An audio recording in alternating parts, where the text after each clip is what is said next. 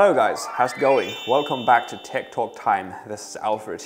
You may have noticed we have moved to a different venue, and in today's episode you will learn A. how to check if your token swap is finished, and B. how to access your swapped tokens. We choose to answer this question today because it is the one most frequently asked by people from the community. I'll give you a look at some of the complaint emails that we receive.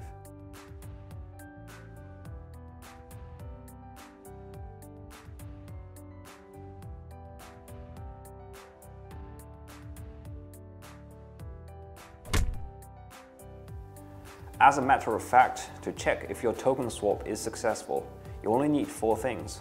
The first one is your ERC20 wallet address, the second one is the key store file or the private key of your ERC20 wallet. The third one is the tom.matrix.io website, and the fourth one is the Matrix wallet. And now to do this, simply go to copy the ERC20 wallet address like we do here, and paste it in here in the Matrix wallet. You will find a gear wheel icon on the top right. Click this one and click address conversion.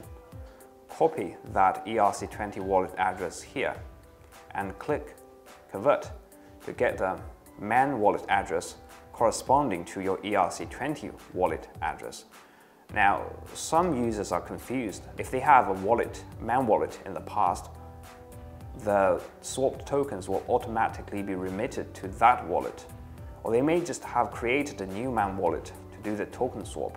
And this is not correct. To guarantee that our system do not make any mistake in processing the transaction, our system will always send the swapped token to the man address corresponding to your ERC20 wallet, not to any other address.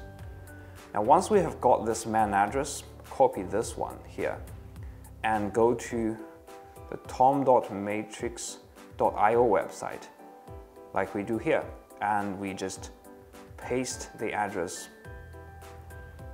and you will be able to see all transaction history here. At this stage, we are sure that your token swap is successful, and we have also got the new man wallet address corresponding to your ERC20 wallet. So how do we get access to all the swapped tokens that are now safely stored in your new man wallet? And turns out this process is very simple. The key store file, or the private key that you need to open the new man wallet, is exactly the same key store file or the private key that you use for your ERC20 wallet. So it should be as simple as that, but here is where a lot of confusion simply happen. Complaint email, for example. This user here has sent us a message stating that he has not received a token swap. But has he got the correct new man wallet?